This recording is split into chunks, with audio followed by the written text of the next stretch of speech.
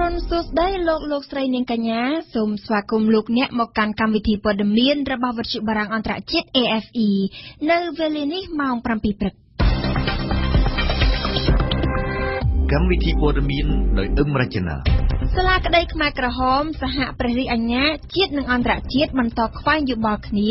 លើករណីអោបអានក្នុងសំណុំរឿង004វគ្គ 2 សមាជិកសភាអាស៊ានបារម្ភពីលទ្ធិប្រជាធិបតេយ្យនៅកម្ពុជាក្រោយរដ្ឋាភិបាលបិទ NGO និងវិទ្យុមួយចំនួនមូស្គូអំពាវនាវក្រុង Washington កុំឲ្យប្រើកម្លាំងទល់នឹងកូរ៉េខាងជើងមនុស្សមួយចំនួនរងគ្រោះដោយសារគ្រាប់បែករំសេវកើនឡើងទ្វេដងនៅឆ្នាំ 2016 RFI សហព្រះរាជអាជ្ញាជាតិនិងសហព្រះរាជអាជ្ញាអន្តរជាតិនៃសាលាក្តីខ្មែរក្រហមនៅថ្ងៃប្រហោះម្សិលមិញនេះបានបន្តខ្វែងយោបល់គ្នាជុំវិញសំណុំរឿង004វគ្គ 2 ដែលមានអោអានជាជនសង្ស័យការខ្វែងគំនិតគ្នារបស់សហព្រះរាជអាជ្ញានៅពេលនេះបានធ្វើឡើងបន្ទាប់ពីសហចៅក្រមស៊ើបអង្កេតបានបញ្ចប់កិច្ចស៊ើបសួររបស់ខ្លួនទៅលើជនសង្ស័យអោអានហើយសហព្រះរាជអាជ្ញាជាតិនិងអន្តរជាតិបានដាក់ដីកាសន្និដ្ឋានស្ថាពររៀងៗខ្លួនកាលពីថ្ងៃទី 18 និងថ្ងៃទី 21 ខែសីហាកន្លងទៅញឹមសុផលជូនព័ត៌មាននៅក្នុងសេចក្តីថ្លែងការណ៍ចំនួន 8 ទំព័រដែលចេញដោយសាលាក្តីខ្មែរក្រហមនៅថ្ងៃនេះសហព្រះអាជ្ញាជាតិបានលើកឡើងថាយោងតាមលទ្ធផលតាំងពីដំបូងនៃការស៊ើបអង្កេតបឋមនិងរហូតមកដល់ការបិទកិច្ចស៊ើបសួររបស់សហចៅក្រមស៊ើបអង្កេតសហព្រះអាជ្ញាជាតិបានពិនិត្យនិងមានជំហរយ៉ាងច្បាស់ថាមានតែជនជាប់ចោទដែលមានស្រាប់នៅក្នុងសាលាក្តីខ្មែរក្រហមប៉ុណ្ណោះដែលជាមេដឹកនាំជាន់ខ្ពស់និងជាអ្នកទទួលខុសត្រូវខ្ពស់បំផុតនៃរបបកម្ពុជាប្រជាធិបតេយ្យសហព្រះអាជ្ញាជាតិក៏បានយោងផងដែរទៅលើច្បាប់នៅក្នុងសាលាក្តីខ្មែរក្រហមនិងកិច្ចព្រមព្រៀងដែលអង្គការសហប្រជាជាតិបានទទួលស្គាល់ការព្រួយបារម្ភពេញច្បាប់របស់រដ្ឋាភិបាលកម្ពុជាក្នុងការស្វែងរកយុត្តិធម៌គឺតម្រូវឲ្យសហព្រះអាជ្ញាជ្រើសរើសយកបុគ្គលតែពីរប្រភេទប៉ុណ្ណោះមកធ្វើការវិនិច្ឆ័យសេចក្តីគឺមេដឹកនាំជាន់ខ្ពស់កម្ពុជាប្រជាធិបតេយ្យនិងជនទាំងឡាយដែលទទួលខុសត្រូវខ្ពស់បំផុតចំពោះឧក្រិដ្ឋកម្ម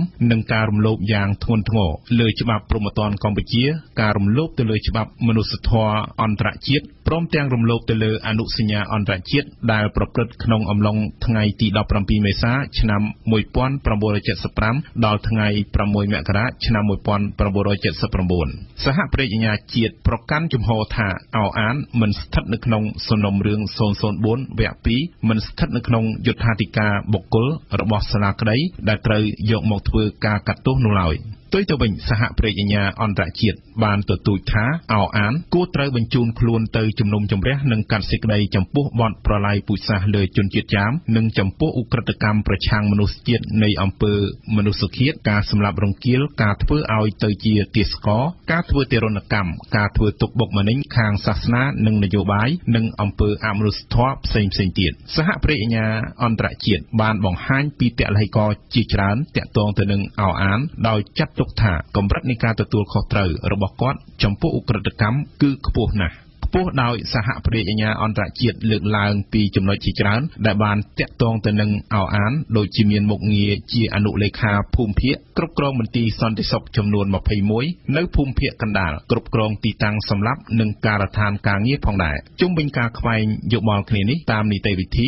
សហព្រះអាជ្ញាទាំងពីរត្រូវបញ្ជូនសេចក្តីសន្និដ្ឋានរបស់ខ្លួនទៅកាន់សហចក្រមស៊ើបអង្កេតដើម្បីធ្វើការវាយតម្លៃនិងរុញទៅមេធាវីការពារក្តីជនជាប់ចោទដើម្បីធ្វើការតវ៉ាទីបំផុតសំណុំរឿងនេះនឹងត្រូវបញ្ជូនទៅកាន់អង្គបូរេជំនុំជម្រះដើម្បីសម្រេចថានឹងត្រូវបញ្ជូនករណីនេះទៅជំនុំជម្រះឬក៏មានការលើកលែងខណៈដែលសហព្រះអាជ្ញាជាតិនិងអន្តរជាតិបន្តខ្វែងយោបល់គ្នាសមាជិកសភាមកពីទូទាំងប្រទេសអាស៊ានបានសម្ដែងនូវការព្រួយបារម្ភយ៉ាងខ្លាំងអំពីស្ថានភាពសិទ្ធិមនុស្សកាន់តែអាក្រក់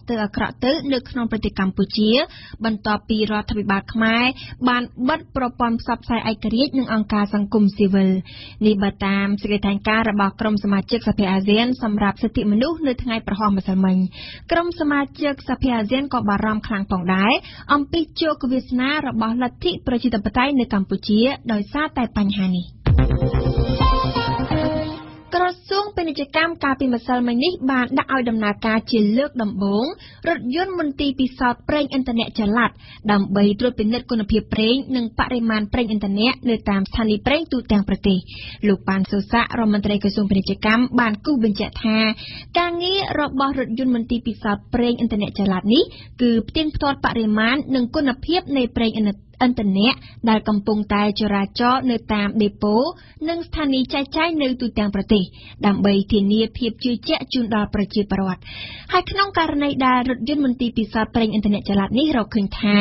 ដេប៉ូឬស្ថានីយ៍ប្រេងណាដែលបានប្រព្រឹត្តខុសបច្ចេកទេសក្លែងបន្លំបរិមាណនិងគុណភាពប្រេងឥន្ធនៈនោះក្រសួងនឹងព្រមានតាមបែបបទរដ្ឋបាលហើយប្រសិនបើនៅតែបន្តធ្វើខុសឆ្គងបន្តទៀតក្រសួងនឹងចាត់វិធានការទៅតាមផ្លូវច្បាប់គួរជំរាបជូនថារថយន្តមន្ទីរពិសោធន៍ចល័តប្រេងឥន្ធនៈនេះមានតម្លៃជាង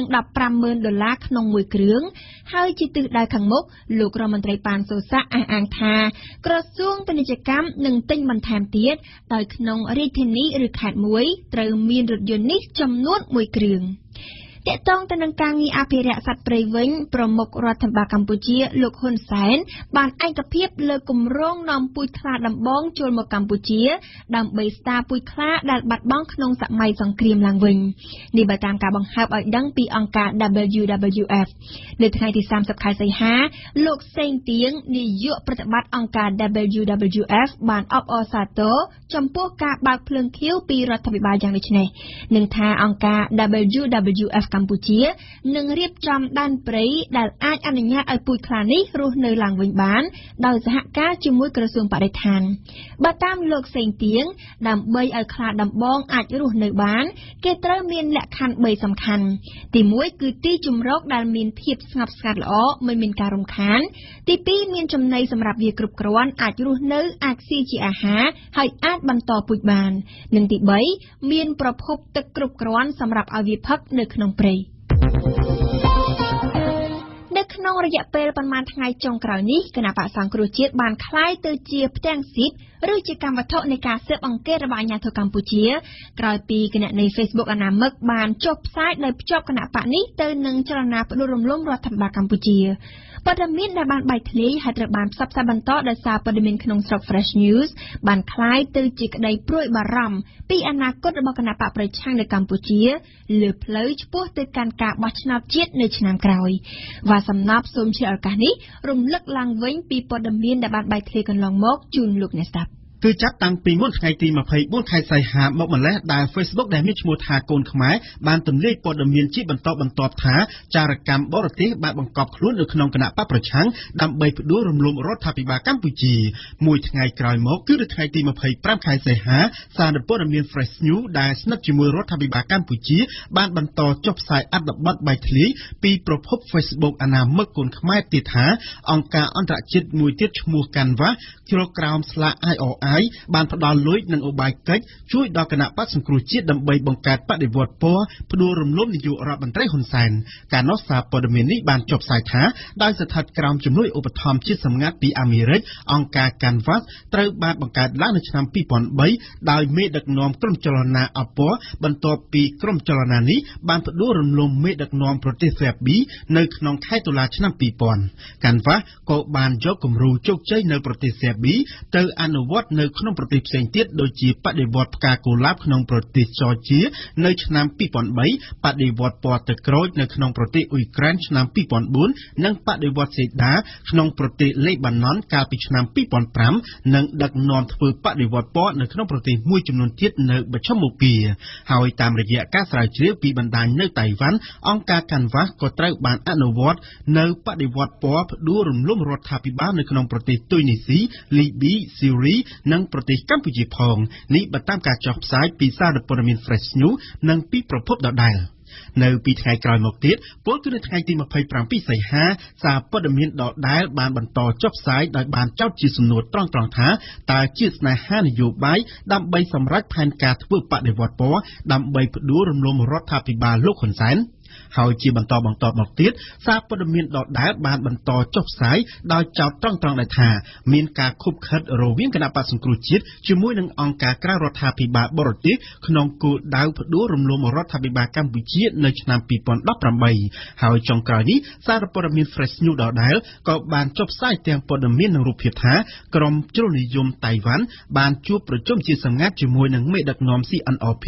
នៅទីស្នាក់ការកណ្ដាលរបស់ខ្លួនកាលពីខែកក្កដាឆ្នាំ2013ការបញ្ចេញព័ត៌មានបែកធ្លាយពីប្រភព Facebook អនាមិកហើយត្រូវបានយកមកចុះផ្សាយបន្តដោយសារព័ត៌មានអនឡាញឈ្មោះ Fresh News និងបណ្ដាញសារព័ត៌មានដែលគាំទ្ររដ្ឋាភិបាលម្ដងមួយនេះហាក់កំពុងដាក់សម្ពាធកាន់តែខ្លាំងឡើងទៅលើគណៈបកប្រឆាំងនៅមុនការបោះឆ្នោតជាតិនៅឆ្នាំ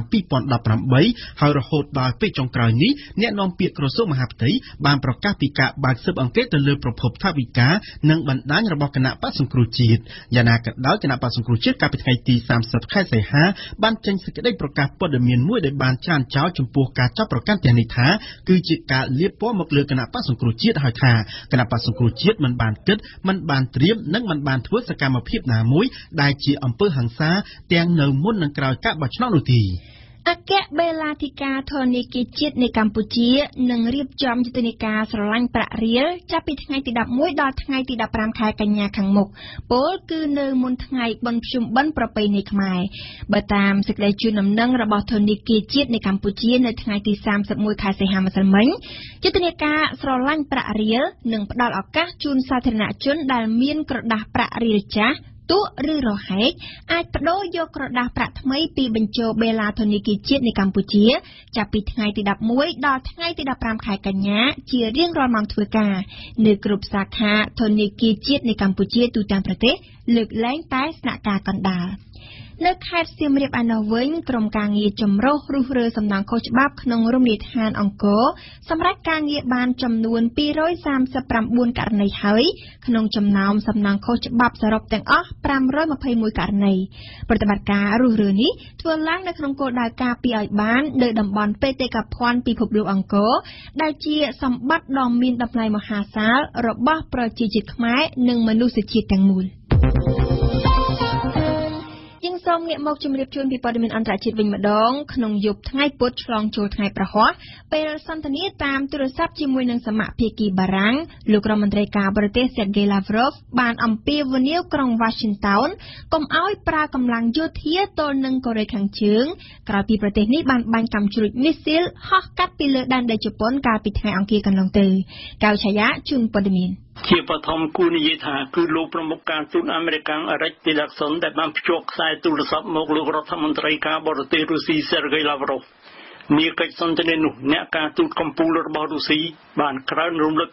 ទៅសមាភាគីអាមេរិកអំពីភាពចាំបាច់ត្រូវជៀសវាងពីរាល់វិធានការយោធាណាក៏ដោយដែលផលវិបាករបស់វាមិនអាចទូទាយជាមុនឡើយសេចក្តីជូនដំណឹងរបស់ក្រសួងការបរទេសរុស្ស៊ីអំពីកិច្ចសន្ទនានេះលើកឡើងតមកទៀតលោកឡាវរ៉ូសចាត់ទុកការរឹតបន្តឹងទណ្ឌកម្មប្រឆាំងក្រុងព្យុងយ៉ាងថាជាទង្វើដែលហុចផលបញ្ច្រាស់ទៅវិញហើយថែមទាំងគ្រោះថ្នាក់ទៅផងតាមមតិគាត់គឺគ្មានជំរឿសណាផ្សេងក្រៅពីផ្លូវនយោបាយការទូតឡើយសម្រាប់លុបទៅវិញភាពតានតឹងនៅឧបទ្វីបកូរ៉េក្រោយពីលោកប្រធានាធិបតីដូណាល់ត្រាំបានកំញើញជះភ្លើងនឹងកំហឹងទៅលើក្រុងព្យុងយ៉ាងរួចបន្ទាប់មកមានប្រព្រឹត្តទៅការបាញ់យ៉ាងសម្ញែងដោយកូរ៉េខាងជើងគ្រាប់មីស៊ីលខ្លួនហោះឆ្លងកាត់ពីលើប្រទេសជប៉ុនតែម្ដងភាពតានតឹងនោះក្នុងមួយខែកន្លងទៅបានទ្វេឡើងជា2ដងទៅហើយក្រុងព្យុងយ៉ាងប្រកាសថាការបាញ់បង្ហោះ3ថ្ងៃមុននោះគ្រាន់តែជាការស៊ាំជើងដើម្បីនៅថ្ងៃក្រោយបាញ់ផ្ទក់ទៅលើមូលដ្ឋានយោធាអាមេរិកនៅកោះហ្គាំក្នុងមហាសមុទ្រប៉ាស៊ីហ្វិកទាំងលោកឡាវរ៉ូសទាំងលោកទីលេសុនសុទ្ធតែបានផ្ដន់ទោសដល់ការបាញ់គ្រាប់មីស៊ីលនោះដែលជាការរំលោភបំពានជាក់ស្ដែងមួយលើកថ្មីទៀតដោយក្រុងព្យុងយ៉ាងលើសេចក្តីសម្រេចនានាចេញដោយក្រុមប្រឹក្សាសន្តិសុខអង្គការសហប្រជាជាតិអ្នកនាំពាក្យក្រសួងការបរទេសរុស្ស៊ីលោកស្រី Maria Zakharova ក្នុងសន្និសីទសារព័ត៌មានម្សិលមិញបានបរិហារការប្រជែងគ្នាចង់ប្រើកម្លាំងដែលនឹងច្រានតំបន់អេសានទ្វីបអាស៊ីទៅក្នុងជ្រោះជ្រៅនៃជម្លោះអាវុធ ហើយគាត់បានអំពាវនាវគ្រប់ប្រទេសឲ្យគាំទ្របាននាំផ្លូវស្នើដោយម៉ូស្គូនិងប៉េកាំងគឺឲ្យកូរ៉េខាងជើងបញ្ឈប់ការបាញ់សាកល្បងរាល់មីស៊ីលដោយក្នុងពេលជាមួយគ្នាកូរ៉េខាងត្បូងនិងអាមេរិកក៏ឈប់ធ្វើសម្ពយុទ្ធយោធារួមគ្នាដែរនៅលើទឹកដីជាប់នឹងកូរ៉េខាងជើងលោកអ្នកស្ដាប់ក្នុងសំណុំរឿងកូរ៉េខាងជើងពិសេសតាំងពីកូរ៉េខាងជើងបានបាញ់គ្រាប់មីស៊ីលបាល់លីស្ទិករំលងទឹកដីជប៉ុនក្នុងថ្ងៃទី29ខែសីហាបានធ្វើឲ្យលោកប្រធានាធិបតីអាមេរិកដូណាល់ត្រាំក្តៅស្លឹកត្រចៀកជាថ្មីលោកត្រាំបានថ្លែងដោយប្រើពាក្យខ្លាំងៗថាការចរចាជាមួយកូរ៉េខាងជើងគឺជារឿងឥតប្រយោជន៍និងមិនមែនជាដំណោះស្រាយទេអ្វីដែលលោកត្រាំបានថ្លែងនេះហាក់បានផ្ទុយនឹងការថ្លែងរបស់លោករដ្ឋមន្ត្រីការពារជាតិ James Mattisថាទ្វារចរចាជាមួយកូរ៉េខាងជើងមិនទាន់បិទនៅឡើយបន្តចាប់អារម្មណ៍ពីអាមេរិកបន្ទាប់ពីបកបំផ្លាញរដ្ឋ Texas ព្យុះសង្គ្រាម Harvey តាំងពីយប់ថ្ងៃពុធបានរំកិលចូលទៅរដ្ឋ Louisiana នៅថ្ងៃពុធម្សិលមិញថ្ងៃប្រហ័សម្សិលមិញគួររំលឹកជូនថានៅរដ្ឋ Texas ខ្យល់ព្យុះ Harvey ហើយនឹងទឹកជំនន់បានសម្លាប់ជីវិតមនុស្ស33នាក់អាជ្ញាធររដ្ឋ Texas បារម្ភខ្លាចថាចំនួនជនរងគ្រោះស្លាប់ដោយសារគ្រោះទឹកជំនន់នឹងអាចកើនឡើងទៀតនៅក្រោយពេលគេចាប់ផ្ដើមសកម្មភាពរុករកពេលទឹកជំនន់ស្រកទៅវិញ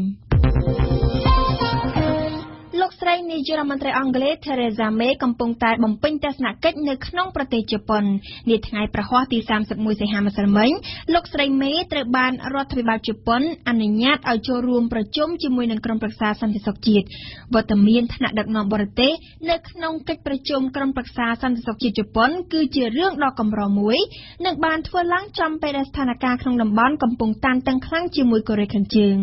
នៅក្នុងនេះលោកស្រី May និងសមាភិកីជប៉ុនលោកអាបេបានឯកភាពគ្នាក្នុងការដាក់សម្ពាធបន្ថែមទៅលើរបបក្រុងព្យុងយ៉ាង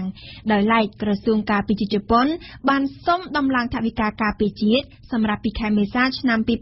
2018ទៅដល់ខែមិនិនាឆ្នាំ2019នៅក្នុងប្រទេសប៉ាគីស្ថានឯណោះវិញតុលាការទើបបានចេញសាលក្រមលើកទី1នាថ្ងៃប្រហ័សម្សិលមិញស្ដីពីគិតកម្មសម្រាប់លោកស្រីអតីតនាយករដ្ឋមន្ត្រីបេណាជាប៊ុយតូកាលពីឆ្នាំ2007នៅក្នុងសាលក្រមនោះតុលាការបានសម្រេចដោះលែងជនជាប់សង្ស័យចំនួន5នាក់និងបានតម្កល់ទុកលោកអតីតប្រធានាធិបតីឧត្តមសេនីយ៍ប៉ាក់វេមូសារ៉ាហ្វដែលកំពុងតែភៀសខ្លួននៅក្រៅប្រទេសជាជនជាប់ចោទតែម្នាក់គត់យើងស្ដាប់គុជគុនធីរ៉ាក្រៅពីតម្កល់ទុកលោកប៉ែវេមូសារ៉ាហ្វជាជនជាប់ចោទតែម្នាក់គត់នៅក្នុងឃាតកម្មសម្រាប់លោកស្រីបេណាហ្វៀប៊ុយតូតុលាការក៏បានតម្រូវឲ្យមានការរឹបអូសលុយកាក់និងទ្រព្យសម្បត្តិទាំងអស់របស់លោកមូសារ៉ាហ្វផងដែរសូមជម្រាបជូនថាអតីតប្រធានាធិបតីឧត្តមសេនីយ៍រូបនេះត្រូវបានតុលាការចោទប្រកាន់ក្នុងឆ្នាំ2013ពីបទបានសម្លាប់លោកស្រីប៊ុយតូហើយបានចាកចេញពីប្រទេសក្នុងខែមិនិនាឆ្នាំ2016ដើម្បីទៅព្យាបាលជំងឺនៅក្នុងប្រទេសអេមីរ៉ាអារ៉ាប់រួមដោយសន្យាត្រឡប់មកឆ្លើយនឹងតុលាការក្នុងបទចោទប្រកាន់នោះតែមកទល់ពេលនេះលោកមូសារ៉ាហ្វបន្តគេចខ្លួនដោយមិនបានវិលចូលស្រុកដោយពាក្យសន្យាទេដោយឡែកតុលាការបានសម្រេចដោះលែងជនសង្ស័យចំនួន5នាក់បន្ទាប់ពីបានឃុំឃាំងពួកគេអស់រយៈពេលជាង9ឆ្នាំពលតាំងពីក្រោយថ្ងៃឃាតកម្មសម្រាប់លោកស្រីបេណាហ្វៀប៊ុយតូក្នុងថ្ងៃទី27ធ្នូឆ្នាំ2007ជាប់ឆ្នោតចំនួន2ដងជានាយករដ្ឋមន្ត្រីលោកស្រីប៊ុយតូគឺជាស្ត្រីទី1ក្នុងសហសម័យដែលបានដឹកនាំប្រទេសកាន់សាសនាអ៊ីស្លាមមួយដោយប៉ាគីស្ថានតែជាអកុសលលោកស្រីដែលកំពុងថ្លែងនៅក្នុងអស់មីទីងមួយត្រូវបានឃាតករបាញ់ចំករួចទាញបំផ្ទុះគ្រាប់ជាប់នឹងខ្លួនគេបណ្ដាលឲ្យលោកស្រីស្លាប់នឹងកន្លែងរួមទាំងមនុស្ស24នាក់ផ្សេងទៀតក្នុងឆ្នាំ2010អង្គការសហប្រជាជាតិបានចេញរបាយការណ៍មួយដោយចោទរដ្ឋាភិបាលរបស់លោកមូសារ៉ាហ្វពេលនោះពីបទមិនបានផ្ដល់សុវត្ថិភាពនិងសន្តិសុខគ្រប់គ្រាន់ដើម្បីការពារលោកស្រីប៊ុយតូតែលោកមូសារ៉ាហ្វតែងបដិសេធនឹងថាលោកមិនមែនជាអ្នករៀបចំផែនការសម្រាប់លោកស្រីប៊ុយតូដែលរហូតបង្កឲ្យមានភាពអនាធិបតេយ្យពេញប្រទេសនោះឡើយនិងបានទម្លាក់កំហុសនេះដាក់ប្រមុខតាលីបង់ប៉ាគីស្ថានជំនាន់នោះឈ្មោះបៃទុយឡាមើស៊ឺតយ៉ាងណាក៏ដោយលោកស្រីហ្សាដារីដែលជាកូនស្រីរបស់លោកស្រីប៊ុយតូបានបញ្ចេញប្រតិកម្មនឹងសាលក្រមរបស់តុលាការថាបើលោកមូសារ៉ាហ្វនៅមិនទាន់បានចូលខ្លួនឆ្លើយបំភ្លឺនឹងបទឧក្រិដ្ឋរបស់ខ្លួនទេនោះនឹងគ្មានយុត្តិធម៌សម្រាប់ម្ដាយរបស់លោកស្រីឡើយគ្រាប់ មិនទាន់ផ្ទុះឬក្របបែករំសេវដែលជាអាវុធហាមឃាត់ដោយអនុសញ្ញាអន្តរជាតិនៅតែបន្តសម្លាប់មនុស្សតាមជំរឿនរបស់អង្គការជនពិការអន្តរជាតិបើធៀបទៅនឹងឆ្នាំ2015ចំនួនមនុស្សស្លាប់និងរងរបួសដោយសារតែគ្រាប់បែករំសេវបានកើនឡើង2ដងនៅឆ្នាំ2016អង្គការជនពិការអន្តរជាតិបានចេញរបាយការណ៍ប្រកាសអាសន្ននៅតែប៉ុន្មានថ្ងៃមុនសន្និសីទស្ដីពីអនុសញ្ញាក្រុងអូស្ឡូដែលត្រូវរៀបចំធ្វើពីថ្ងៃទី4ដល់ថ្ងៃទី6ខែកញ្ញាខាងមុខជាងបុផាជូនព័ត៌មាននៅឆ្នាំ2016គ្រាប់បែករំសេវបានសម្លាប់និងធ្វើឲ្យមនុស្សរបួស971នាក់គឺកើនឡើង2ដងបើប្រៀបធៀបទៅនឹងឆ្នាំ2015ដែលមានតែ419នាក់តាមរបាយការណ៍របស់ក្រុមអង្គការតាមដានមើលគ្រាប់ផ្ទុះ 98% នៃជនរងគ្រោះដោយសារគ្រាប់បែករំសេវគឺជាប្រជាជនស៊ីវិលនៅក្នុងនោះ 89% គឺជាប្រជាជនដែលរស់នៅប្រទេសស៊ីរីអង្គការជនពិការអន្តរជាតិដែលចូលរួមចំណែកនៅក្នុងការចងក្រងរបាយការណ៍ចុងក្រោយស្ដីពីគ្រោះថ្នាក់នៃគ្រាប់បែកមិនទាន់ផ្ទុះបានបរិហារពីនិន្នាការកើនឡើងនៃការប្រើប្រាស់គ្រាប់បែករំសេវដែលគេចាត់ទុកជាអាវុធសម្រាប់រង្គាលប្រជាជនស៊ីវិលស្លូតត្រង់អនុសញ្ញាក្រុងអូស្ឡូដែលចូលជាធរមានតាំងតែពីឆ្នាំ2010បានហាមឃាត់មិនឲ្យគេប្រើប្រាស់គ្រាប់បែករំសេវដែលសម្រាប់ប្រជាជនស៊ីវិលច្រើនជាងភាគីទាហានប្រយុទ្ធគ្នាទៅតាមនយោបាយនៃគ្រាប់បែករំសេវគឺជាគ្រាប់ដែលមានបង្កប់ដោយគ្រាប់បែកតូចៗជាច្រើននៅខាងក្នុងនៅពេលបានទៅដល់កន្លែងណាមួយគ្រាប់បែកតូចៗដែលនៅក្នុងគ្រាប់រំសេវមិនទាន់ផ្ទុះភ្លាមទេវាអាចនៅរីប៉ាយហើយនឹងប្រែខ្លួនទៅជាគ្រាប់មីនក្រោមដីដែលអាចសម្លាប់ឬក៏ធ្វើឲ្យមនុស្សរបួសពិការជើងអស់មួយជីវិតវាមិនមែនចៃដន្យទេដែលអង្គការតាមដានគ្រាប់ផ្ទុះចេញរបាយការណ៍ទាញសញ្ញាអាសន្នស្ដីពីការកើនឡើងនៃចំនួនមនុស្សរងគ្រោះដោយសារតែគ្រាប់បែករំសេវនៅតែប៉ុន្មានថ្ងៃខាងមុខសន្និសីទស្ដីពីអនុសញ្ញាក្រុងអូស្ឡូដែលហាមឃាត់មិនឲ្យប្រើប្រាស់គ្រាប់បែករំសេវប្រឆាំងមនុស្សនោះនឹងបើកធ្វើនៅទីក្រុងហ្សឺណែវប្រទេសស្វីសនៅក្នុងឱកាសនោះក្រុមអង្គការប្រឆាំងទៅនឹងការប្រើប្រាស់គ្រឿងផ្ទុះចង់ឲ្យគេដាក់សម្ពាធទៅលើក្រុមប្រទេសដែលនៅមិនទាន់ចុះហត្ថលេខាទៅលើអនុសញ្ញាក្រុងអូស្ឡូក៏ប៉ុន្តែប្រទេសដែលនៅតែបន្តប្រើប្រាស់ឬក៏ផលិតគ្រាប់បែករំសេវជាក់ស្ដែងទៅតាមរបាយការណ៍របស់អង្គការតាមដានគ្រាប់ផ្ទុះរដ្ឋាភិបាលស៊ីរីហើយនិងកងទ័ពរុស្ស៊ីគឺជាអ្នកប្រើប្រាស់គ្រាប់បែករំសេវច្រើនជាងគេនៅស៊ីរីចំណែកឯនៅយេម៉ែនវិញអារ៉ាប៊ីសាអូឌីតគឺជាអ្នកបាញ់បាចសាចគ្រាប់បែកប្រភេទនេះសម្រាប់ប្រជាជនស៊ីវិលស៊ីរីរុស្ស៊ីអារ៉ាប៊ីសាអូឌីតដូចជាចិននិងអាមេរិកដែរសុទ្ធតែជាមិនមែនប្រទេសហត្ថលេខីនៃអនុសញ្ញាក្រុងអូស្ឡូតាមអង្គការតាមដានគ្រាប់ផ្ទុះនៅមានប្រទេសចំនួន16ដែលគេសង្ស័យថានៅតែបន្តផលិតគ្រាប់បែករំសេវដូចជាចិនរុស្ស៊ីប្រេស៊ីលកូរ៉េខាងជើងកូរ៉េខាងត្បូងអេហ្ស៊ីបអាមេរិកក្រិចឥណ្ឌាអ៊ីរ៉ង់អ៊ីស្រាអែលប៉ាគីស្ថានប៉ូឡូញរូម៉ានីទូគីហើយនិងប្រទេសសិង្ហបុរីជាដើម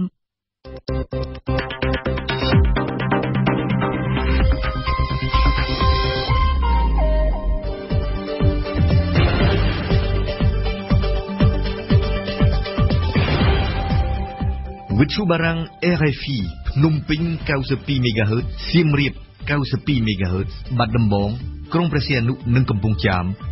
94.5 MHz ប្រិយមិត្តអ្នកស្ដាប់ជាទីមេត្រីជាបន្តទៀតនេះគឺជានាទីព្រឹត្តិការណ៍កម្ពុជាប្រចាំថ្ងៃរបស់សៀងភារៈដែលនឹងជម្រាបជូនលោកអ្នកថាលោកនាយករដ្ឋមន្ត្រីហ៊ុនសែនសម្រុកបន្ថែមអត្ថប្រយោជន៍ដល់កម្មករខណៈការបោះឆ្នោតកាន់តែរំកិលចូលមកដល់នៅក្នុងនាទីទស្សនៈព្រឹត្តិការណ៍ពិភពលោកអ្នកនឹងបានស្ដាប់កោឆយាពន្យល់អំពីសហរដ្ឋអាមេរិកបើកទំព័រថ្មីខាងចេញទិដ្ឋាការឲ្យពលរដ្ឋសហព័ន្ធរុស្ស៊ីនាទីទស្សនៈសារព័ត៌មានរៀបចំជូនដោយអេងគឹមហុងនិងចុងបញ្ចប់កម្មវិធីរបស់យើងគឺជានីតិជីវិតជោគជ័យរៀបចំជូនដោយអឹមណាវិនព្រឹត្តិការណ៍កម្ពុជាប្រចាំថ្ងៃក្រោយពីបានជួបកម្មករនិយោជិតកាលពីពេលថ្មីនេះលោកនាយករដ្ឋមន្ត្រីហ៊ុនសែនបានសម្រេចផ្ដល់អត្ថប្រយោជន៍ផ្សេងបន្ថែមដល់កម្មករនិយោជិតអ្នកនាំពាក្យគណៈបកប្រជាជនកម្ពុជាបានគូបញ្ជាក់ថាការផ្ដល់អត្ថប្រយោជន៍នេះចង់ឬមិនចង់នឹងផ្ដល់ផលវិជ្ជមានចំពោះគណៈបកកាន់អំណាចខណៈការបោះឆ្នោតឆ្នាំ2018ជិតមកដល់ប៉ុន្តែឆ្លើយតបទៅនឹងសកម្មភាពរបស់រដ្ឋាភិបាលបែបនេះអ្នកសិក្សាពីបញ្ហានយោបាយកម្ពុជាថារដ្ឋាភិបាលគួរតែមានគោលនយោបាយជាក់លាក់សម្រាប់កម្មករមិនគួរយកចិត្តតែនៅមុនពេលបោះឆ្នោតទេ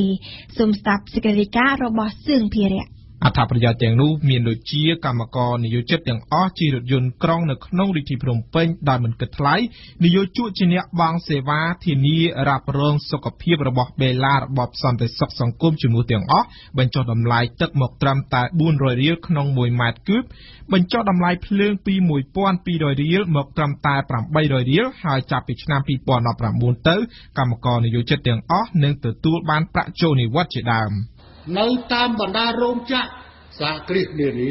យើងបានប្រឹងប្រែងតភ្លើងភ្ជាប់ទៅកាន់ផ្ទះឈ្នួលដែលមុននេះតម្លៃភ្លើងត្រូវកំណត់ដោយម្ចាស់ផ្ទះប៉ុន្តែឥឡូវនេះក្មួយជាកម្មការនេះដែលទទួលភ្លើងពីអគ្គិសនីកម្ពុជាមិនត្រូវបានបង់ថ្លៃខ្ពស់ដោយកាលពីពេលមុនទេ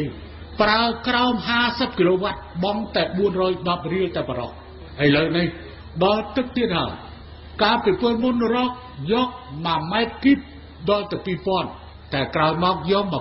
1200តែចាប់ពីថ្ងៃទី1នេះទៅក្មួយបង់ត្រឹមតែ800រៀលបានហើយអារឹងជាការគ្រប់គ្រាន់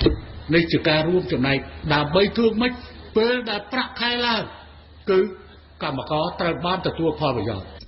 សូមជាជូនថានៅឆ្នាំ2017នេះប្រាក់ឈ្នួលរបស់កម្មករនយោជិតក្នុងវិស័យកាត់ដេរសម្លៀកបំពាក់និងស្បែកជើងបានកើនឡើង$13ពលគឺកើនដល់$153ដោយមិនទាន់បូករួមជាមួយនឹងប្រាក់ថែមមកនិងប្រាក់ឧបត្ថម្ភផ្សេងទៀតដែលឡែកនៅឆ្នាំ2018ខាងមុខនេះប្រាក់ឈ្នួលអបបរមាក៏នឹងត្រូវបានដំឡើងមិនតិចជាង$160ផងដែរ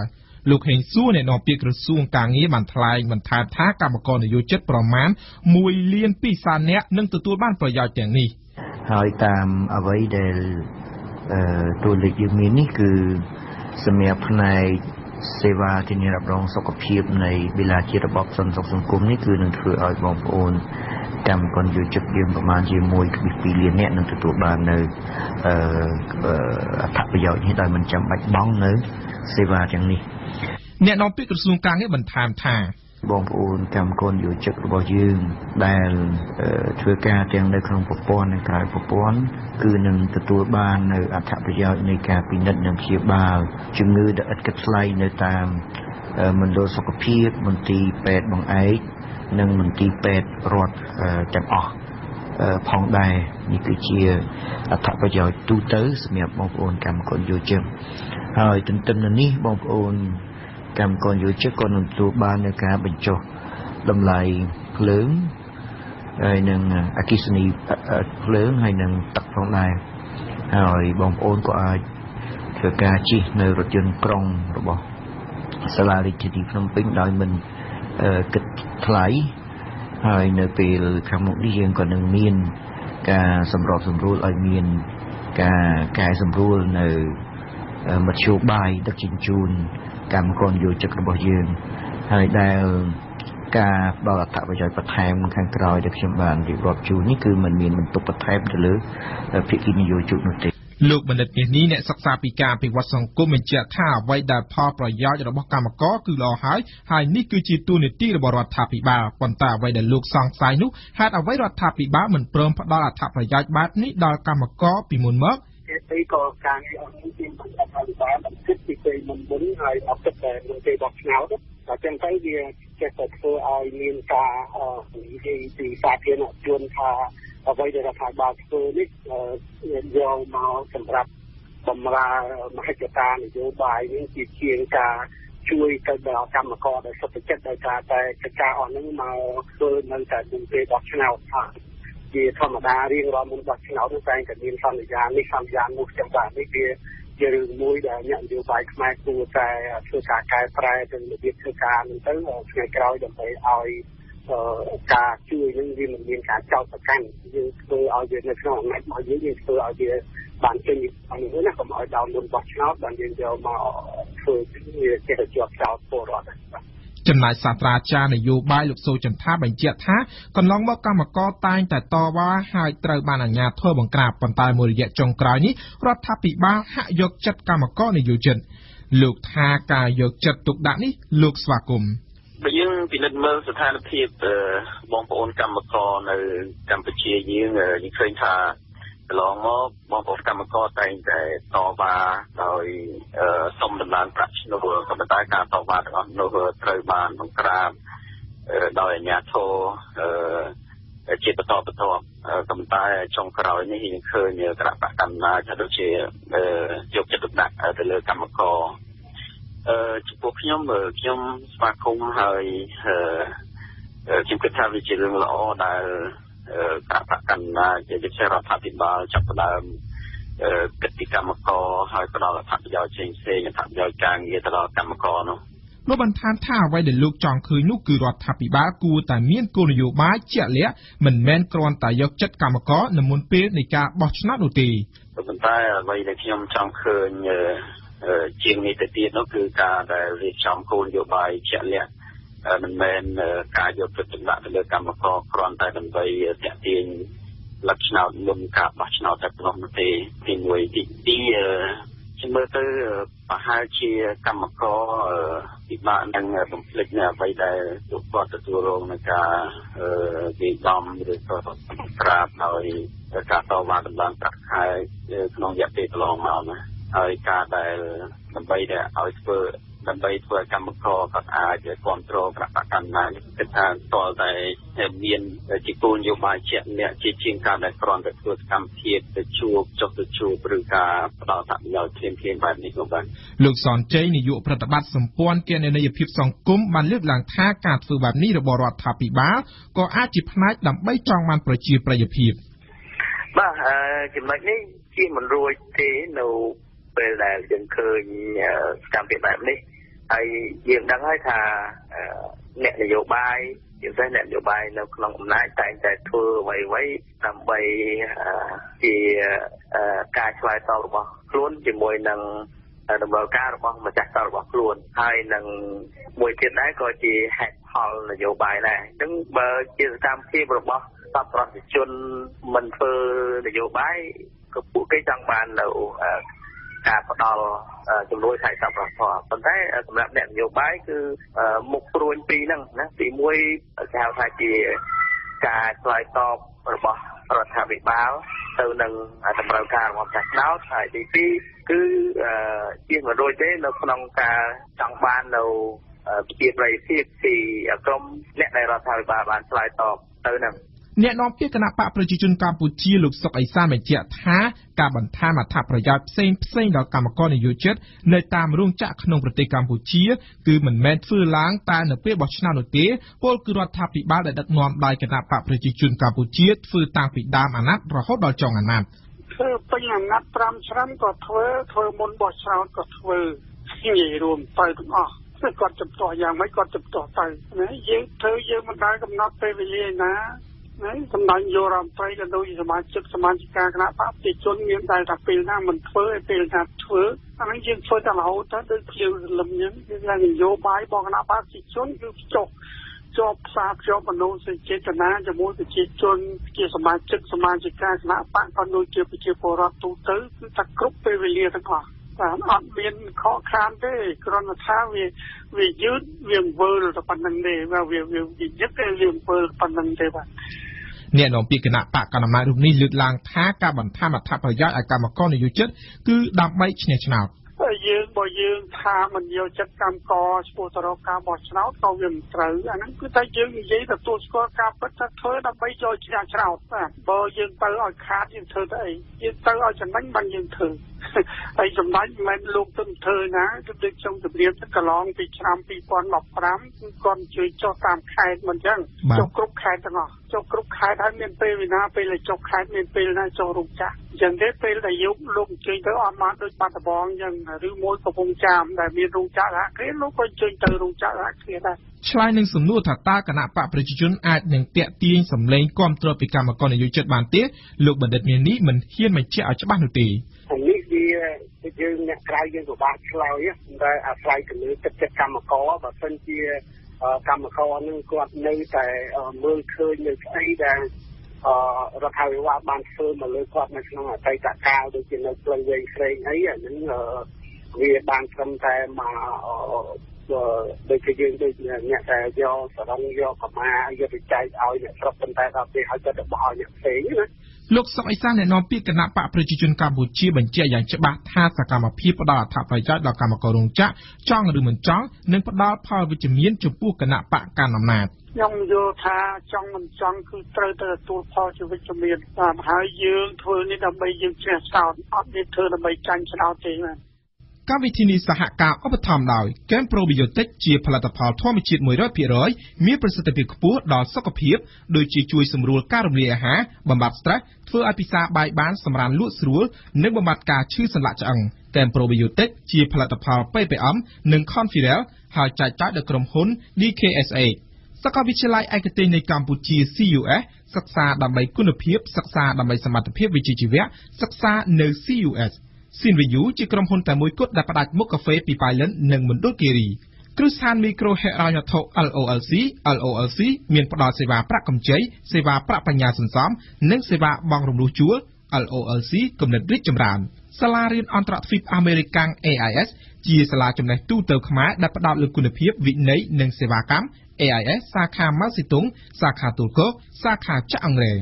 និងម៉ាស៊ីនទឹកក្តៅម៉ារីណៃជាផលិតផលលំដាប់ថ្នាក់លេខ1របស់ប្រទេសជប៉ុនមានគ្រប់ប្រភេទតាមតម្រូវការរបស់លោកអ្នកទស្សនៈព្រឹត្តិការណ៍ពិភពលោក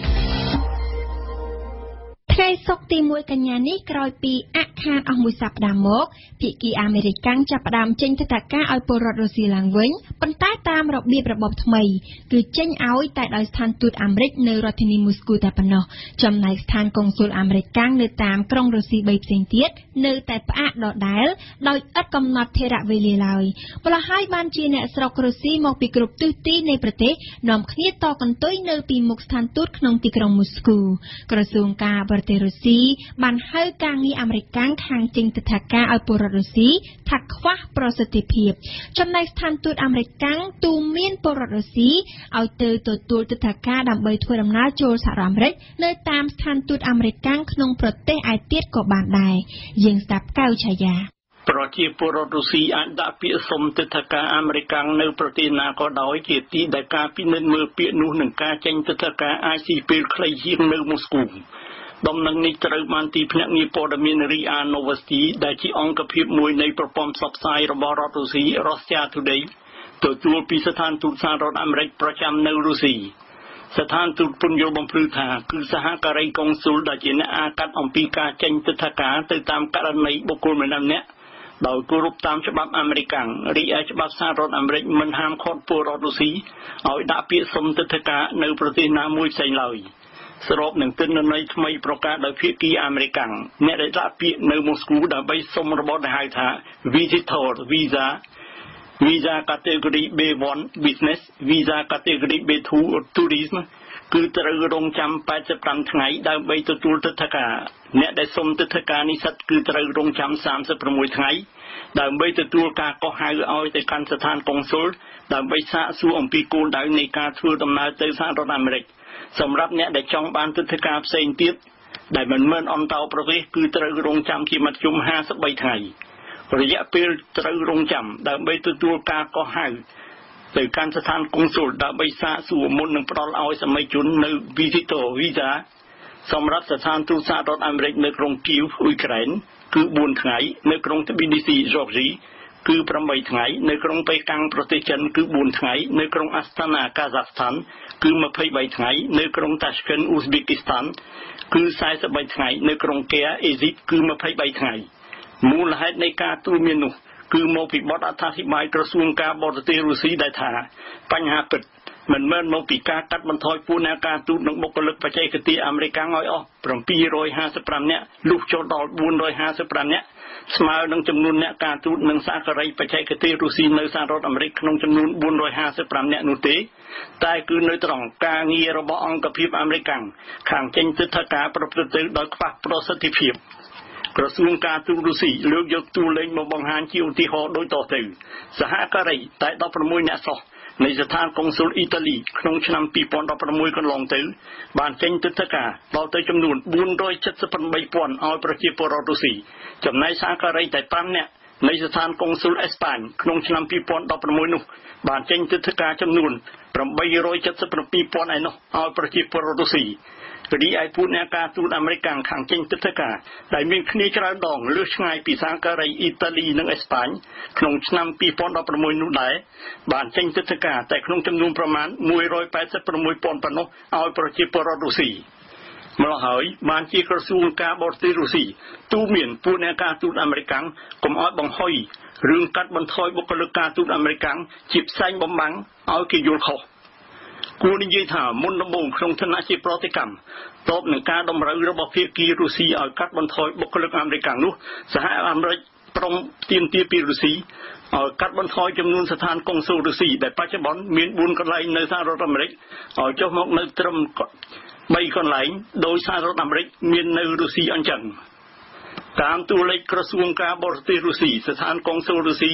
នៅក្រុងញូវយ៉ក San Francisco, Seattle, Houston ក្នុងឆ្នាំ2016បានចេញទិដ្ឋាការចំនួន102,000ឲ្យពលរដ្ឋអាមេរិកហើយភាគីរុស្ស៊ីគ្មានបំណងបង្កើតជាភាពស្មុគស្មាញដល់ពលរដ្ឋអាមេរិកដើម្បីទទួលទិដ្ឋាការចូលប្រទេសរុស្ស៊ីឡើយរុស្ស៊ីយូរឆ្នាំមកហើយតែងបានស្នើសហរដ្ឋអាមេរិកឲ្យបើកនៅលើដែនដីរុស្ស៊ីគឺស្ថានអគ្គកុងស៊ុលទី4ដើម្បីរក្សាទុកភាពស្មើគ្នានោះប៉ុន្តែក្រុងវ៉ាស៊ីនតោនពុំព្រមបើកឡើយសេចក្តីនេះថ្លែងដោយអ្នកនាំពាក្យក្រសួងការបរទេសរុស្ស៊ីលោកស្រីម៉ារីយ៉ា ហ្សាខារ៉ូវ៉ាតាមសម្ដីគាត់ក្រោយពីសហភាពសូវៀតរលំរលាយទៅស្ថានអគ្គកុងស៊ុលទី4បែបនេះដែលធានាឲ្យមានភាពស្មើគ្នារវាងសហរដ្ឋអាមេរិកនិងសហភាពសូវៀតគឺត្រូវបានក្រុងវ៉ាស៊ីនតោនបន្សល់ទុកនៅលើដែនដីអ៊ុយក្រែនម៉ូស្គូបានស្នើទៅក្រុងវ៉ាស៊ីនតោនឲ្យបើកនៅលើដែនដីរុស្ស៊ីជាប្រទេសបន្តគេពីសហភាពសូវៀតគឺស្ថានអគ្គកុងស៊ុលទី4បន្ថែមទៀតសម្រាប់ទ្រទ្រង់ឲ្យមានភាពស្មើគ្នានោះចំណែកក្រុងវ៉ាស៊ីនតោនមិនយល់ថាជាការចាំបាច់ឡើយទោះយ៉ាងណាក្តីក៏ក្នុងស្ថានទូតសហរដ្ឋអាមេរិកប្រចាំនៅរុស្ស៊ីគេចាត់ទុកការសម្រេចចិត្តផ្អាកការចេញទិដ្ឋាការមិនមែនអន្តរប្រទេសឲ្យពលរដ្ឋរុស្ស៊ីពីថ្ងៃទី23សីហាដល់ថ្ងៃទី1កញ្ញាថាជាផលប៉ះពាល់មិនមែនជាចម្លើយតបនឹងការតម្រូវដោយភាគីរុស្ស៊ីឲ្យសហរដ្ឋអាមេរិកកាត់បន្ថយពួកអ្នកការទូតនិងសហការីបច្ចេកទេសអាមេរិកឲ្យអស់ចំនួន755នាក់នោះឡើយដោយឆ្លែងអំពីរឿងនេះតាមវិទ្យុរុស្ស៊ីកុម្មុយនីស FM ប្រមុខរងនៃស្ថានទូតសហរដ្ឋអាមេរិកប្រចាំនៅម៉ូស្គូលោក Anthony Godfrey សម្ដែងសេចក្តីសង្ឃឹមទៅលើការស្ដារឡើងវិញការចេញទិដ្ឋាការឲ្យពលរដ្ឋរុស្ស៊ីនៅតាមខេត្តរុស្ស៊ីដូចមុនដដែលពោលគឺដល់ស្ថានកុងស៊ុលអាមេរិកនៅក្រុងរុស្ស៊ីសាំងពេតេស្ប៊ុកយេកាតេរិនប៊ុកនិងវ្លាឌីវ៉ូស្តុកស្របនឹងទិន្នន័យស្ថានទូតអាមេរិកថ្លៃទិដ្ឋាការសម្រាប់ពលរដ្ឋរុស្ស៊ីចូលសហរដ្ឋអាមេរិកបែបយ៉ាងទេសចរនិងនិស្សិតគឺ$160អ្នកទៅធ្វើការគឺពី$190ដល់$340នារីដែលជាអនាគតភរិយានៃបុរសអាមេរិកគឺ$265កុមារដែលខ្លាចជាកូនចិញ្ចឹមក្នុងគ្រួសារអាមេរិកគឺ$720ទេសនាសារព័ត៌មានតើថ្ងៃនេះសារព័ត៌មានដែលចេញផ្សាយនៅស្រុកខ្មែរចាប់អារម្មណ៍លើព្រឹត្តិការណ៍សំខាន់អ្វីខ្លះសូមអញ្ជើញលោកនាងស្ដាប់អេងគឹមហុងនៅថ្ងៃនេះកាសែតបាននាំគ្នាចុះផ្សាយប្រធានបទផ្សេងគ្នា Free News បន្តភ្ជាប់សង្គ្រោះជាតិជាមួយក្រុមជ្រុលនិយមតៃវ៉ាន់បន្ទាប់ពីភ្ជាប់នឹង CIA នេះគឺជាចំណងជើងនៅក្របមុខរបស់កាសែតភ្នំពេញប៉ុស្តិ៍កាសែតរាយការណ៍ថាបើទោះបីជាមានការច្រានចោលពីបកប្រឆាំងចំពោះការភ្ជាប់ខ្លួននឹងប្រភពចារកម្មអាមេរិកស្របពេលអ្នកវិភាគថាព័ត៌មានដកស្រង់ពីប្រភពគ្មានឈ្មោះត្រឹមត្រូវជាព័ត៌មានមិនពិតក្តីប៉ុន្តែ Free News ដែលលំអៀងទៅរករដ្ឋាភិបាលកាលពីម្សិលមិញនៅតែបន្តលាតត្រដាងថាបកប្រឆាំងខົບខិតជាមួយនឹងក្រុមជ្រុលនិយមតៃវ៉ាន់ប្រព្រឹត្តមិនល្អ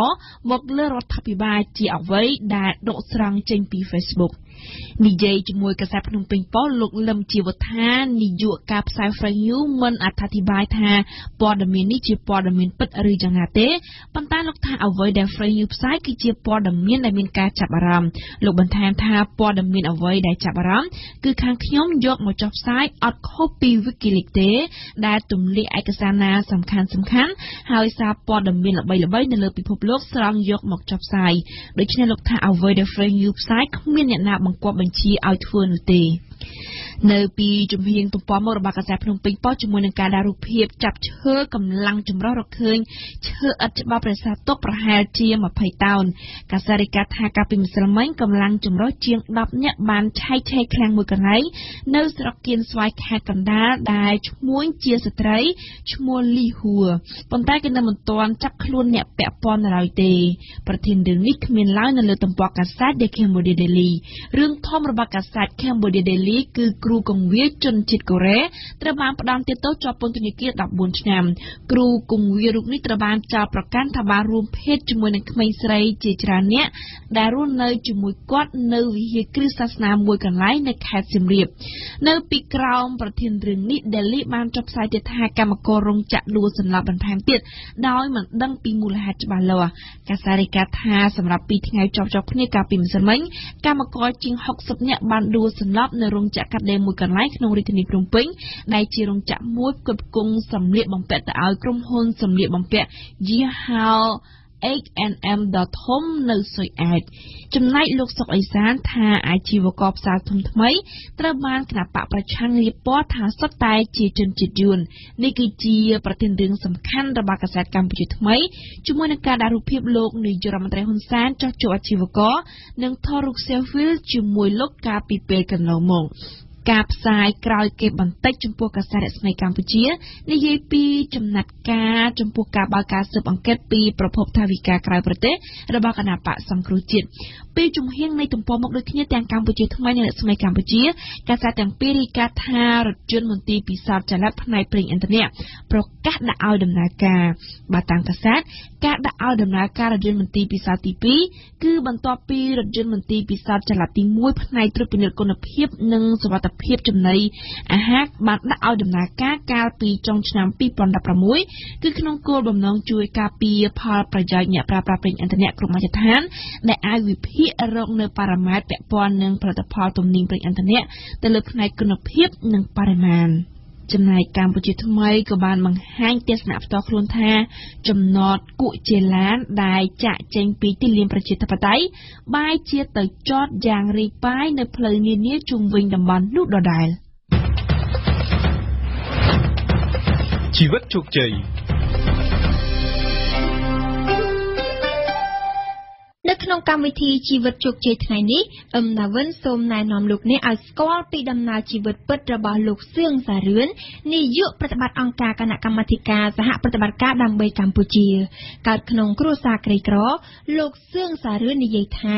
គាត់មានថ្ងៃនេះដោយសារតែឪពុកម្ដាយស្គាល់ពីតម្លៃនៃវិជ្ជាដោយឪពុករបស់លោកសុខចិត្តរត់កង់ឌុបធាក់ស៊ីក្លូរត់ម៉ូតូ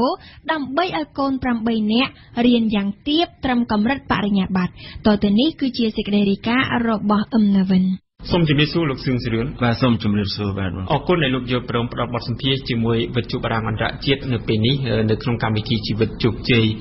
លោកសឿងសារឿនលោកជានាយកប្រតិបត្តិគណៈកម្មការសហប្រតិបត្តិការដើម្បីកម្ពុជាដែលហៅកាត់ថា CCC ជាដំបូងនេះខ្ញុំសូមឲ្យលោកជួយជម្រាបជូនលោកអ្នកស្ដាប់បន្តិចថាអ្វីទៅជាអង្គការ CCC នោះបាទគណៈកម្មាធិការសហប្រតិបត្តិការដើម្បីកម្ពុជាហៅកាត់ថា CCC នឹងវាជាអង្គការសមាជិកភាពដែលបច្ចុប្បន្នយើងមានអង្គការជាតិអន្តរជាតិនឹងចំនួនប្រហែលជា170ស្ថាប័នដែលជាសមាជិករបស់យើងហើយបេសកកម្មសំខាន់របស់អង្គការ CCC ឬក៏គណៈកម្មការសហប្រតិបត្តិការដើម្បីកម្ពុជានេះគឺយើងធ្វើការក្នុងនាមភាពជាដៃគូជាមួយនឹងស្ថាប័នពាក់ព័ន្ធរួមទាំងរដ្ឋាភិបាលសង្គមស៊ីវិលវិស័យឯកជននឹងគឺដើម្បីជំរុញឲ្យមានប្រតិបត្តិការប្រកបដោយវិជ្ជាជីវៈនិងបរិយាកាសអំណោយផលព្រមទាំងនិរន្តរភាពសម្រាប់អង្គការសង្គមស៊ីវិលក្នុងប្រទេសកម្ពុជាលោកបានចូលបម្រើការងារនៅក្នុងអង្គការនេះនៅក្នុងឆ្នាំ2004ខ្ញុំជឿថាបុគ្គលិកអង្គការសង្គមស៊ីវិលប្រជាពលរដ្ឋជាច្រើនបានស្គាល់លោកក៏ប៉ុន្តែប្រហែលជាពួកគាត់នៅមិនទាន់បានស្គាល់នោះទេពីដំណើរជីវិតពិតរបស់លោកសឿងសារឿនដែលជានាយកប្រតិបត្តិរបស់អង្គការនេះលោកសឿងសារឿនលោកកើតនៅក្នុងឆ្នាំ1979ជាកូនកសិករក្រីក្រមួយនៅក្នុងខេត្តតាកែវលោកមានបងប្អូន8នាក់កាលពីកុមារភាពគ្រួសាររបស់លោកมันមានស្រូវអង្គរហូបឲ្យបានពេញមួយឆ្នាំទល់មួយឆ្នាំនោះទេកាលខ្ញុំចាំ6ខែចុងឆ្នាំ គឺយើងអត់មានអាហារហូបចុកគ្រប់គ្រាន់ទេលោកឪពុកខ្ញុំហ្នឹងគាត់ចេញទៅរកដូចជាយកទៅរកពោតយកទំលងយកអីហ្នឹងមកដាំលាយជាមួយបាយជាមួយអីចឹងទៅហើយយើងខ្ចីបុលស្រូវគេបងប្អូនចិត្តខាងអីហ្នឹងដើម្បីឧបត្ថម្ភជីវភាពរបស់កូនរបស់គាត់ហើយដែលខ្ញុំចាំមែនតើនោះជួនកាលយើងមានពងទាតែមួយគ្រាប់ទេពងទាតែមួយគ្រាប់ហើយជ្រក់ជាមួយនឹងអំបិលហើយដាក់មួយចានគោងហើយមួយចានគ្រងធំហ្នឹងចែកគ្នាហូបលោកបានចូលរៀននៅថ្នាក់ទី1ក្នុងឆ្នាំ1985ខុសពីក្មេងៗក្នុងភូមិដែលកាលនោះគេមានប្រាក់ទៅរៀនលោកទៅរៀនជាមួយនឹងដំឡូងស្ងោរដែលម្ដាយខ្ចប់ឲ្យពីផ្ទះទៅគាត់ដាក់ដំឡូងមួយដុំពីរដុំមួយដុំ20000 30000អីចឹងទៅពីតូចលោកទៅរៀនដោយដើរហើយលោកដល់រៀននៅថ្នាក់វិទ្យាល័យលោកមានកង់ជិះដោយសារតែពីផ្ទះទៅសាលារៀនហ្នឹងមានចម្ងាយជាង10គីឡូម៉ែត្រដើម្បីឲ្យកូនបានទៅរៀននឹងគេបានកាលនោះម្ដាយរបស់លោកបានក្រោកពីព្រឹកដើម្បីធ្វើចំណីអាហារដាក់ឲ្យកូនយកទៅរៀនដោយសារมันមានប្រាក់ឲ្យកូនទៅរៀននោះម្ដាយខ្ញុំគាត់ងើបតាំងម៉ោង4នោះពីតូចលោកទៅរៀនហូបដំឡូងស្ងោរលោកដល់ពេញវ័យលោកទៅរៀនហូបចំណីអាហារដែលដាក់ពីផ្ទះទៅអ្វីសុទ្ធតែជាស្នាដៃរបស់អ្នកម្ដាយចំអិនឲ្យទាំងអស់បាទអ្នកម្ដាយគាត់ធ្វើឲ្យទៀតព្រលឹមឡើងហ្នឹងគាត់ធ្វើឲ្យហើយគឺប៉ុន្តែមកហូបដែលគាត់ធ្វើភាគច្រើនហ្នឹងយើងមានពងទាស្ងោរឬក៏ពងទាចៀនឬក៏ត្រីប្រឡាក់ត្រីអីហ្នឹងប៉ុន្តែសប្បាយពេលហ្នឹងមកហូបអីក៏ឆ្ងាញ់ដែរទៅរៀនកាលនោះលោកមានអនុស្សាវរីយ៍មួយមិនអាចបំភ្លេចបាននោះទេគឺការជិះកង់ជាង10គីឡូម៉ែត្រពីផ្ទះទៅរៀននេះឯងពីផ្ទះខ្ញុំមកសាលាហ្នឹងមានអូមួយវាអូដែលនៅពេលជាពិសេសនៅខែ7ដល់ខែ10ហ្នឹងដែលចូលវ៉ាកងហើយយើងចូលរៀនវិញពីខែ9មកហ្នឹងគឺទឹកច្រើនណាស់អញ្ចឹងឆ្លងអូឆ្លងអីហ្នឹងជួនកាលយើងស្លៀកខោខ្លីអញ្ចឹងទៅភ្លេចស្លៀកខោវែងឲ្យទៅដល់សាលាក៏មានដែរក្រោយពីប្រឡងជាប់បាក់ឌុបនៅក្នុងឆ្នាំ1995លោកបានឡើងមករៀននៅទីក្រុងភ្នំពេញនៅពេលនេះខ្ញុំចង់ដឹងថាអ្វីទៅជាជីវិតរបស់លោកនៅទីក្រុងបើកាលនោះលោកមិនមានសាច់ញាតិបងប្អូនហើយសូម្បីថវិកាក៏មិនមានដែរតើនៅទីក្រុងតើរស់នៅរបៀបណាទៅកាលហ្នឹងខ្ញុំរស់នៅខ្ញុំមកសុំវត្តលោកឪពុកខ្ញុំមកសុំវត្តលោក2-3វត្តប៉ុន្តែដូចជាអកុសលយើងអត់បានដែរដោយសារយើងដូចអត់ស្គាល់ពួកកាលហ្នឹងក៏គេសួររកខ្សែទៅយោដែរមានស្គាល់លោកចៅអធិការណាឬជាសំណាងល្អដែរបាននៅស្នាក់នៅជាមួយនឹងអ៊ំម្នាក់ដែលគាត់ធ្លាប់ស្គាល់លោកឪពុកអ្នកម្ដាយខ្ញុំពីស្រុកទេសអីហ្នឹងមកហ្នឹងគឺនៅម្ដុំវត្តភ្នំក្បែរនឹងរដ្ឋាភិបាលជាតិកម្ពុជាយើងហ្នឹងគឺមានអគារដែលគេទុកចោលហ្នឹងហើយយើងទៅបោសនៅអីជាមួយនឹងអ៊ំអីហ្នឹងទៅគាត់លក់កាហ្វេលក់ស្អីចឹងទៅហើយនៅពេលនោះខ្ញុំមានឱកាសច្រើនដែរព្រលឹមឡើងខ្ញុំជួយលក់គាត់ជួយជៀនពងទាលក់ជួយអីចឹងទៅហើយមានភ្ញៀវអីងាកឡើងមានភ្ញៀវអីគាត់មកញ៉ាំអីគាត់ប្រើខ្ញុំទៅណាទៅផ្សារចាស់ទៅផ្សារថ្មីខ្ញុំដើរខ្ញុំរត់អីចឹងទៅពេលខ្លះខ្ញុំទៅទិញនំប៉ាំងសាច់ឲ្យគេឲ្យប្រហែល 5000 ទៅទិញឲ្យអស់ទៅ 4000 គេសល់ 1000 គេអត់យកវិញអីចឹងទៅចេះបានលុយជួនកាលលាងម៉ូតូឲ្យគេលាងឡានឲ្យគេអីនៅហ្នឹងទៅហើយគេចេះឲ្យលុយអីចឹងទៅចឹងបានលុយពីហ្នឹងមកទៀតលោកមានចិត្តស្រឡាញ់ខាងកសិកម្មនៅពេលមកដល់ទីក្រុងលោកបានដាក់ពាក្យប្រឡងចូលរៀនសាលាកសិកម្មតែប្រឡងមិនជាប់នោះទេប្រឡងមិនជាប់គឺដោយសារតែថ្ងៃដែលលោកត្រូវប្រឡងនោះគឺក្រុមចៅបានបាញ់លោកឪពុករបស់លោកឲ្យរបួសបាញ់បំណងប្លន់យកម៉ូតូរបស់គាត់តែទោះជាមានរបួសតែលោកឪពុករបស់លោកមិនបានប្រាប់លោកនោះទេហើយគាត់ខំដឹកខ្ញុំទៅប្រឡងនៅជាការដងនៅក្នុងពេលព្រឹកហ្នឹងតែម្ដងហើយគាត់ប្រាប់ថាមានបញ្ហាគាត់ត្រូវគ្រាប់3ប្រហែលជា3គ្រាប់ពីកផ្លូវនេះធ្លាយមកកប៉េះគូតរបស់គាត់ហ្នឹងហើយគាត់អត់ប្រាប់ខ្ញុំទេប៉ុន្តែខ្ញុំឃើញឈាមនៅនេះហ្នឹងហើយគាត់ដឹកខ្ញុំទៅហើយបានគាត់មកឲ្យពេទ្យវះគ្រាប់នៅពេលដឹងអញ្ចឹងលោកលែងមានអារម្មណ៍ប្រឡងតែម្ដងខ្ញុំអត់មានអារម្មណ៍នឹងប្រឡងចង់ធ្វើជាអ្នកជំនាញកសិកម្មអីទៀតគឺចង់ទៅជាប៉ូលីសទៅជាទាហានឬក៏ធ្វើជាមន្ត្រីណាមួយដែលមានសមត្ថកិច្ចទៅចាប់ទៅរកមុខឃាតករឬក៏មុខដែលចោលនឹងឲ្យឃើញលោក សរឿននិយាយពីឪពុករបស់លោកនេះគាត់បានតស៊ូពុះពៀច្រើនណាស់ដើម្បីឲ្យកូនទាំង8នាក់របស់គាត់បានរៀនសូត្រគ្រប់គ្នាតាំងពីលោកនៅតូចមកម្លេះលោកឪពុករបស់លោកមិនពឹងលើការធ្វើស្រែចម្ការមួយមុខចិញ្ចឹមកូននោះទេចប់ធ្វើស្រែភ្លាមគាត់បានឡើងមកទីក្រុងដើម្បីរកប្រាក់ចំណូលបន្ថែមការនោះលោករត់កង់ឌូបលោកធាក់ស៊ីក្លូលោករត់ម៉ូតូឌុបដើម្បីឲ្យតែបានប្រាក់យកឲ្យកូនរៀនគ្រួសាររាប់រយគ្រួសារនៅក្នុងឃុំរបស់ខ្ញុំហ្នឹងភាគច្រើនគឺមិនសូវលើកទឹកចិត្តឲ្យកូនទៅសាលារៀនទេប៉ុន្តែគ្រួសារខ្ញុំកូនសឹងតែទាំងអស់គាត់បានទទួលយ៉ាងហោចត្រឹមបរិញ្ញាបត្រដែរហើយមានអ្នកខ្លះរហូតដល់ទទួលបានអនុបណ្ឌិតអីពីក្រៅប្រទេសទៀតដូចពីអូស្ត្រាលីពីអង់គ្លេសអីជាដើមឡើយហើយក្នុងជីវភាពក្រីក្រអញ្ចឹងយើងគួរមោទនភាពចំពោះគាត់នៅពេលដែលប្រឡងកសិកម្មបញ្ចប់លោកក៏បានចូលរៀននៅវិទ្យាស្ថានស្ថិតិនិងផែនការលោករៀនបណ្ដាលលោកស្ម័គ្រចិត្តធ្វើការតាមអង្គការសង្គមស៊ីវិលនានាបណ្ដាលពីដំបូងលោកធ្វើការនៅភ្នំពេញហើយបន្ទាប់មកលោកបានទៅធ្វើការនៅក្នុងខេត្តកំពង់ឆ្នាំងរហូតដល់ឆ្នាំ1998ទើបលោកមានឱកាសទៅរៀននៅប្រទេសឥណ្ឌារៀនវគ្គខ្លីៗក្រោយពីបានបញ្ចប់ការសិក្សានៅប្រទេសឥណ្ឌាមកលោកក៏បានបន្តការងារនៅខេត្តកំពង់ឆ្នាំងហើយបន្ទាប់មកក៏ផ្លាស់ប្ដូរទៅធ្វើការនៅខេត្តពោធិ៍សាត់ក៏ប៉ុន្តែការងាររបស់លោកសុទ្ធតែជាការងារនៅខាងសង្គមស៊ីវិលទាំងអស់រហូតមកដល់ឆ្នាំ2004ខែ8ទើបលោកចូលបម្រើការងារអង្គការគណៈកម្មការសហប្រតិបត្តិការដើម្បីកម្ពុជានេះនាយកប្រតិបត្តិនេះជាតួនាទីទី5ក្នុងរយៈពេល13ឆ្នាំនេះគឺខ្ញុំទទួលបាន5តួនាទីនាយកប្រតិបត្តិនេះខ្ញុំចាប់ផ្ដើមទទួលបាននៅថ្ងៃទី2ខែធ្នូឆ្នាំ2012ឃើញថាទម្រាំមានថ្ងៃនេះលោកសេរឿនលោកខ្លួនឯងផ្ទាល់រួមនឹងឪពុកម្ដាយបានខិតខំតស៊ូគ្រប់បែបយ៉ាងជីវិតឆ្លងកាត់ឧបសគ្គការលំបាកជាច្រើនខ្ញុំចង់ឲ្យលោកជួយជម្រាបថាមានកត្តាអ្វីខ្លះដែលជំរុញឲ្យកុមារនៅជនបទមួយហើយបានក្លាយជាប្រធានអង្គការបែបនេះលោកសេរឿនខ្ញុំឃើញមានកត្តាជាច្រើនទី1គឺកត្តាខ្លួនឯងដែលយើងក៏លេចមើលយើងមានសុបិនខ្ពស់ថាយើងនឹងអាចជោគជ័យហើយយើងចង់ឃើញ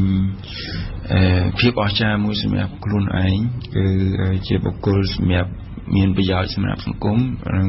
ជាការបដិញ្ញាចិត្តរបស់ខ្លួនកត្តាទី2គឺកត្តាគ្រួសារហើយកត្តាគ្រួសារនេះខ្ញុំឃើញជាកត្តាសំខាន់មែនទែនដូចខ្ញុំជម្រាបខាងដើមអញ្ចឹងលោកឪពុកអ្នកម្ដាយរបស់ខ្ញុំលោកមានទេសនវិស័យខ្ពស់ណាស់គឺចង់ឲ្យកូនទាំងអស់ហ្នឹងក្លាយទៅជា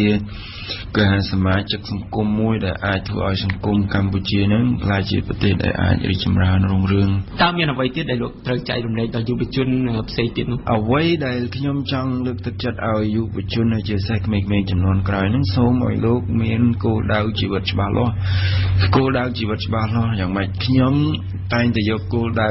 ជីវិតមួយដែលតែងតែគិតយករូបមន្តលេខ4ខ្ញុំតែងតែគិតថាលេខ4ចាត់ទុកថាជាគោលដៅរបស់ខ្ញុំហើយវិធីដើម្បីបានលេខ4ហ្នឹងដើម្បីបានគោលដៅសម្រេចរបស់ខ្ញុំជោគជ័យហ្នឹងគឺយើងមានវិធីច្រើនណាបើយើងមើលលេខ4យើងមើលដើម្បីបានលេខ4មានវិធីបូកផង2បូក2បាន4វិធីចែកផង8ចែក2មកបាន4វិធីគុណផង2គុណ2ឬក៏ស្វ័យគុណផងអីអញ្ចឹងសំខាន់គឺកាលណាយើងដាក់ទឹកចិត្តនឹង